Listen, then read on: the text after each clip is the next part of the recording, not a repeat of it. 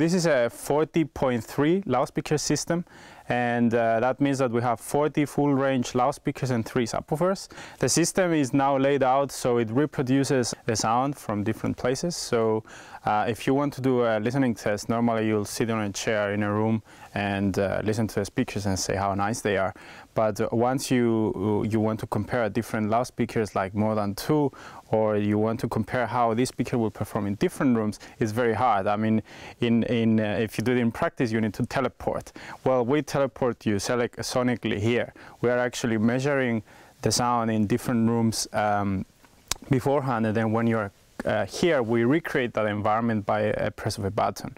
So these allow us to see how acoustics affect the sound inside a room, but also how the loudspeaker couples with different rooms and different settings in rooms.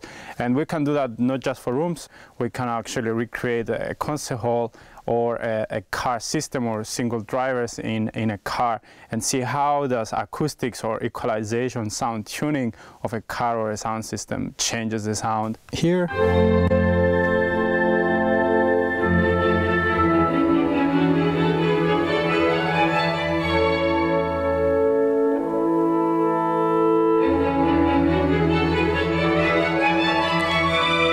Philharmonie.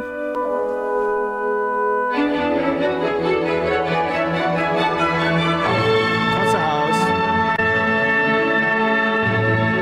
and Cologne.